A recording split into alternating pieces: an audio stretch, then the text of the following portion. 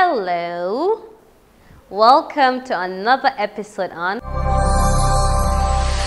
Today's topic is underwears to consider. Wow, our lady parts are so special that we don't just get to wear any type of underwear fabric we like to. Do you know why? But before then, tell me which underwear type you prefer. Do you like this? How about this?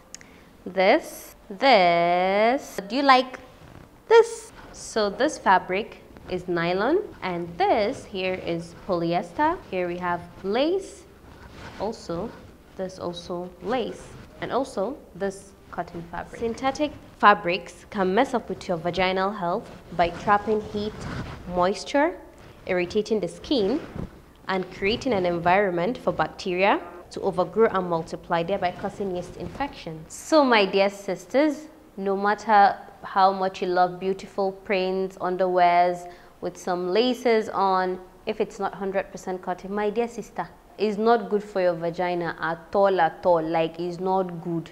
Don't ever go for synthetic materials like polyester, nylon for daily panties. You can wear it occasionally, but not on a daily basis.